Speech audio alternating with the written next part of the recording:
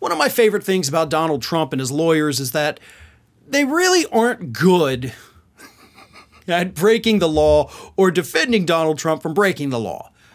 Because the guy I know he went decades without getting caught, but now it kind of seems like he's just getting caught for everything, right?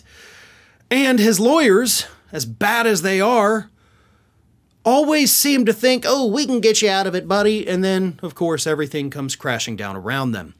That is what we saw this week in the Bronx when Donald Trump's lawyers had to basically issue an emergency settlement to a group of protesters who 7 years ago were protesting outside of Trump Tower.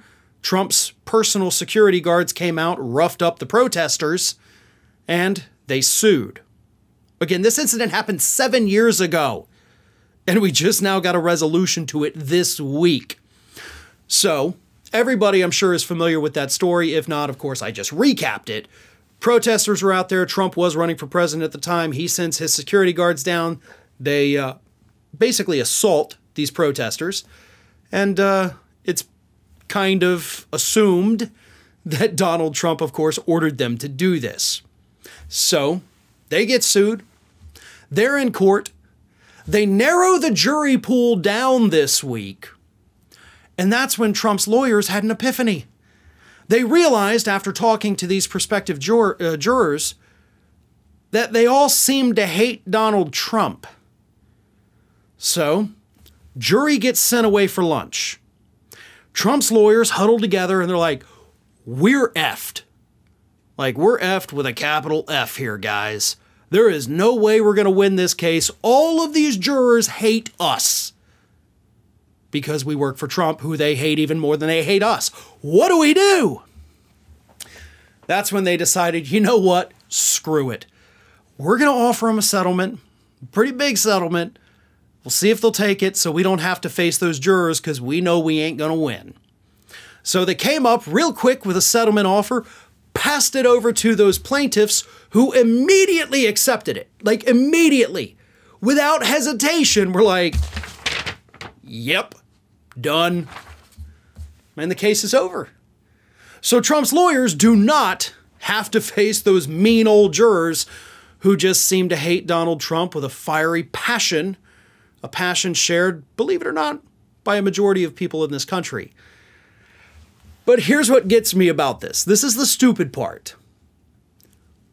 What did you think was going to happen? You're in a very blue area that, by the way, is known to handsomely reward injured persons. Like ruling against corporations and wealthy people in favor of little people. They have a very big history of that there in the Bronx. What did you think you were going to do? You thought you were just going to waltz in and be like, yeah, these guys didn't fight these guys. They did. Oh, maybe the jurors are going to be lovers of Donald Trump. No, very blue area, very blue collar area. Not exactly friendly to the ultra wealthy who pick on little people. So you walked in, realized, oh no, we didn't do very good vetting on these potential jurors. We'd better offer these people an ungodly amount of money to make this go away.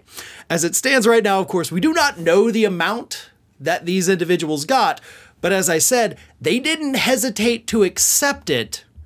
So I'm willing to bet these people got handsomely paid, and they deserve it, and I'm happy for them, and I hope Trump and his entire legal team learned a very valuable lesson there.